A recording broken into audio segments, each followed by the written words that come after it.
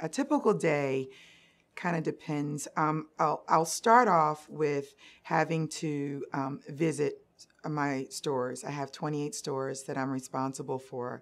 And so in my role, I make sure that when I visit the stores, the team members have information that they need to make sure that they can operate those sites appropriately.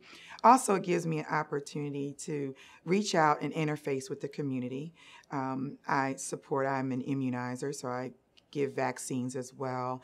I counsel patients. I fill prescriptions while I'm there.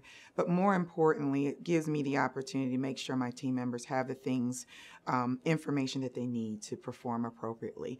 And then there's another component. I recruit. I work with colleges and universities because of that next pipeline of pharmacy professionals. So any given day, I'm going there to interview potential pharmacy students that want to embark on a pharmacy career, or I'm hiring them to work for my company while they're in pharmacy school.